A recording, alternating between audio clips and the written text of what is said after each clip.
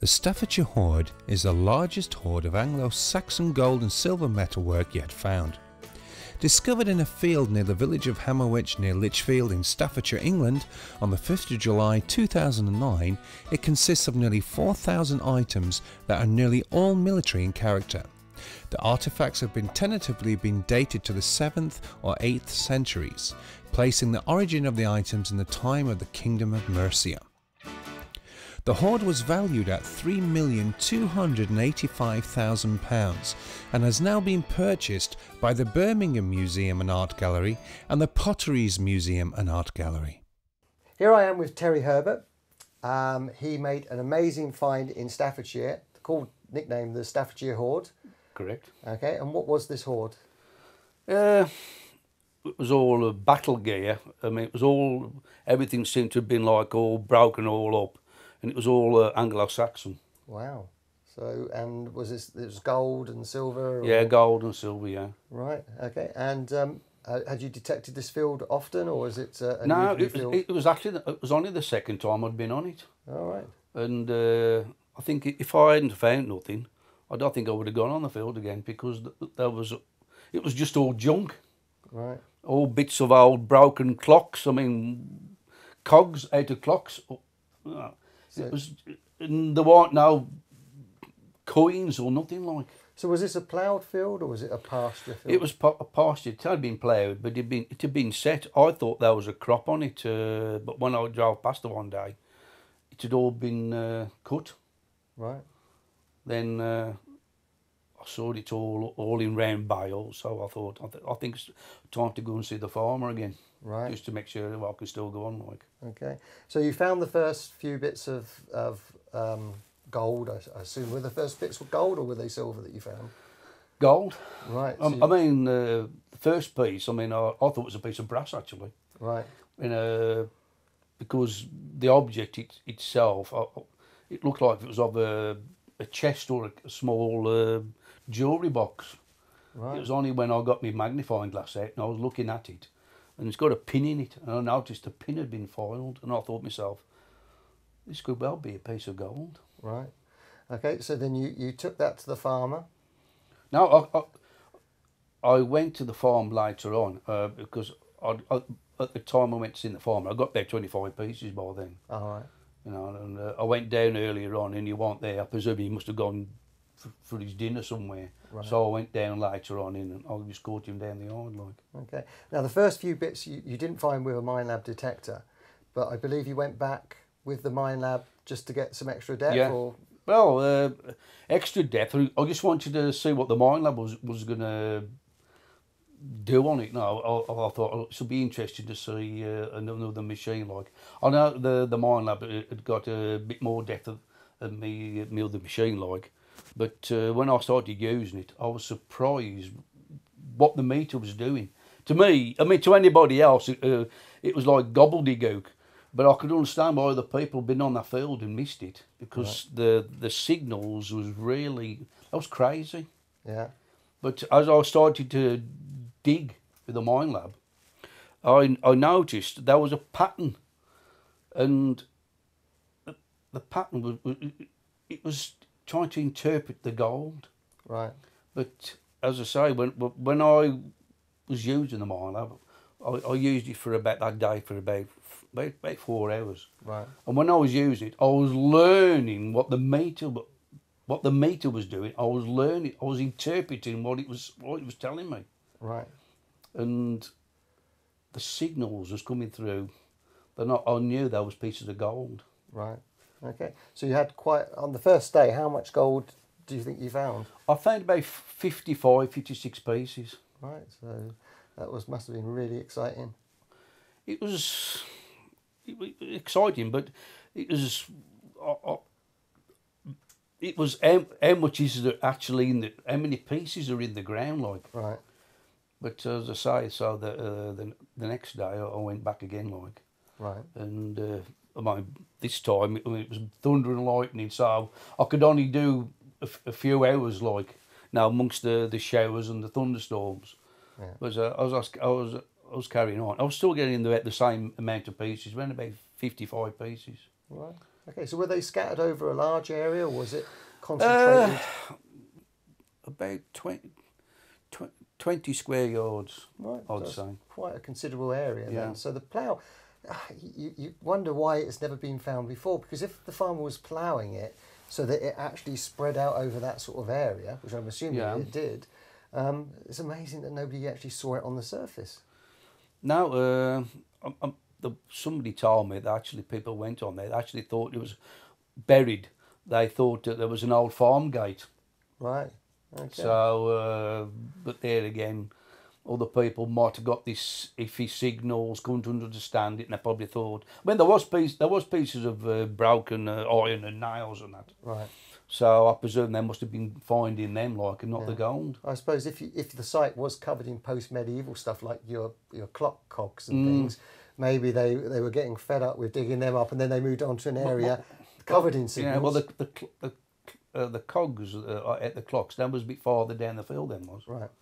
But as I always say, I was coming up to the field. I had a little saying at the time. I said, spirits of yesteryears, take me where the gold appears. Why? I said, I don't know, because I usually say, spirits of yesteryears, take me where the coins appear. Yeah. But something on there felt like that was drawing me to this one area. Yeah. So you've been detecting for a couple of days. When was it that you actually got I take it you got the experts in at some stage? Got in touch with the Fines Liaison Officer Right. at Birmingham Museum, Duncan Slark, Right. and told him Yeah. what had been found. I think it was a bit bewilderment, because he says people reckon they found this, and when he's gone like, it's nothing like it. Anyway, when he came, I mean, to see somebody who was amazed, he just couldn't stop saying wow. Yeah. When he saw the one box on the table, he just looked at it. He took a piece out, and in his arms stretched out, and his eyes wide open, he just said, wow. Yeah. Then he says, is this it? And I said, no, there's another 6 boxes. Yeah. And he just could not believe it. No. So in there, I always remember the pictures of the find, and there was a gold cross. Now, did you find that, or did that come out? No, I afterwards? found the gold cross. Right. That was actually found with the mine lab, that was. Right, because that was really impressive. Yeah, and the piece with the inscription on it, that was found with the mine lab as well. And the inscription was on that piece that was made it more personal, didn't it? Yeah, So that was fantastic. So he saw all that. Did he then take it away, or did? Yes, he started he started taking some photos. He asked if he could take some pictures of them, like, so we could put them on email them, to other archaeologists, and that was you could say that was the lighting of the fuse for the big bomb that was going to go off. So when did the archaeologists actually come back to do the excavation? Because I think did they come back and do an excavation? Yeah, 2 of them just came. They came, like, and they just did a small test area, which is about square, like, just seeing what was in there, like. Anyway, and they just said to me, do you mind, having a look over, to that one side, like, with your detector, like. Anyway, I was just simple as anything, like, all of a sudden, as my coil went over the grass, at the same time as my coil passed, I looked down and I could just see something goldish with garnets. And I said to the 2 archaeologists, I said, yeah, you better stop what you're doing and come and have a look at this here. Yeah. And when they came over, it frightened them. Yeah. This was it. This was the bomb going off. Right. Because what they saw on top, virtually just covered with some grass. So all it was, just covered with grass. Right. It was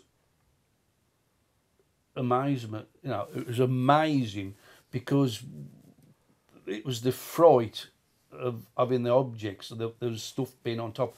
This is when the bomb went off, because they just seemed to go off in different directions. And out came the mobile phones and phoning for security and funds. It was all, they said we've got to have a major digger, and that was it, like. Yeah. And this is where I stood back, like. And anyway, they come back after, like, and they took some photos. and they wanted something to put on the ground to emphasise the size. Yeah. Anyway, between them, they got no money. And I had a fork round in my pocket and took 20p piece out, and I put it on, we put it on the ground, and that was the photo, like. Right. Okay, so I take it they got their funds, and they came back and did a proper excavation? Yeah. So how many people were on that, and how long did it take to sort all that out? I mean, they actually wasted 2 days just sticking pieces of cane in the ground.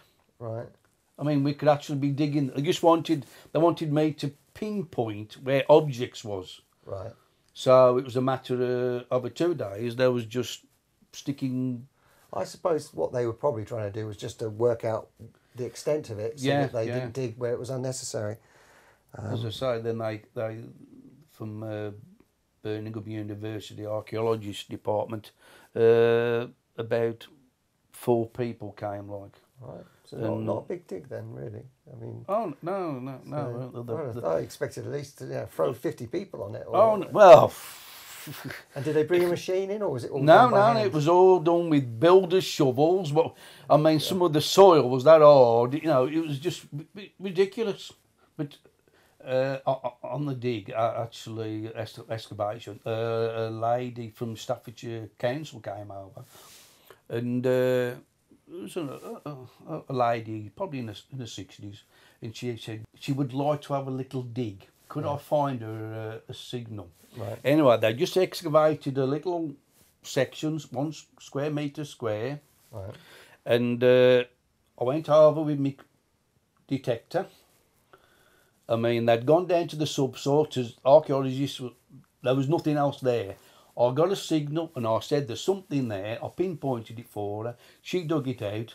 And when she retrieved it at the ground, it was a pyramid mount. Oh. And she said, he says, look at that. And I says, that's me what the archaeologists have missed, like, they think there was nothing below the subsoil and there was still stuff there, like. And she actually said, what's this worth, about £500 or £600? And I leaned over and just said to her, between 20 and 40,000. And they actually said, oh my God. And it was just, it just suddenly turned into a bag of nerves. Yeah. And he said, I can't wait to tell my husband what I've dug up. Yeah. So how important was Minelab technology to you on this find? Well, with the Minelab, actually, I could go a lot deeper than any other machines, because actually the one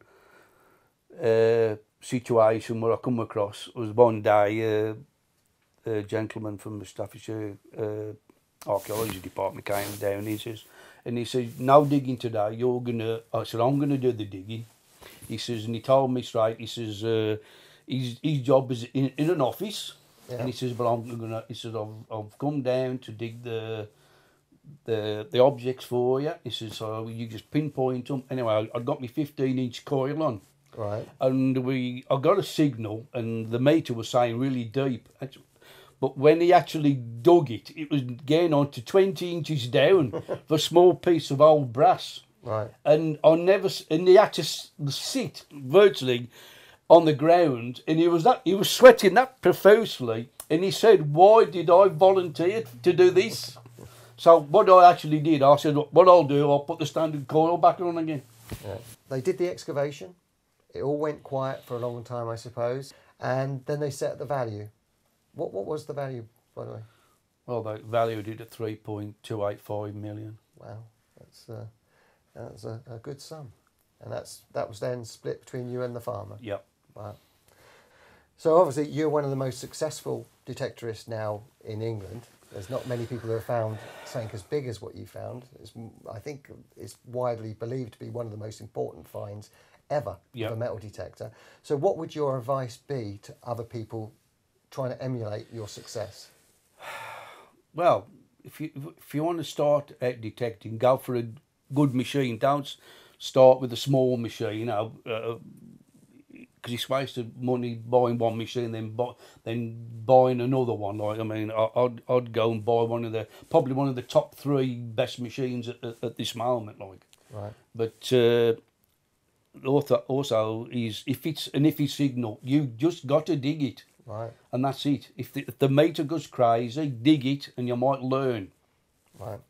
Yeah, I must admit, I've seen people walk away from signals, and you could half hear what they were digging. You say, well, that sounded good. Oh no, it's too big. Yeah. And sorry, it's too big. Sounds good, but you're walking away from it. Yeah. And so many people do it. So and you're the proof. You've got to dig those signals. That's it. Yeah. Persevere, and I mean, there's got to be more of this type of stuff. Mine ain't the only Anglo-Saxon hoard. There's got to be more around the country somewhere. Oh yeah. There's just got to be. Yeah. I'll be surprised if mine is if it's the only Anglo-Saxon hoard. Yeah. Well, the fact that was broken up pieces, it sounds like it was divided up. So then probably other people have buried different piles of that stuff all over the place. Yeah. I mean, other people said, why do you think it was there? And I think round there somewhere where I found it, there's got to be a Saxon village. There's got to be. Oh yeah, yeah. Because a chap from the club, Jim Wall, he actually found a small pendant off a necklace. Right. And apparently he got one, and he said that it might have had 8 to 10 little dangly bits. Yep. Yeah. So there's more. So they've got to be there somewhere. Oh well. Anyway, thank you very much for agreeing to talk with MLO TV. It's been a great insight into an amazing discovery. Right, and I hope you all enjoyed watching this. I'm sure we all agree this is truly one of the greatest finds ever to be found in the UK. Mine Lab, world's best metal detection technologies.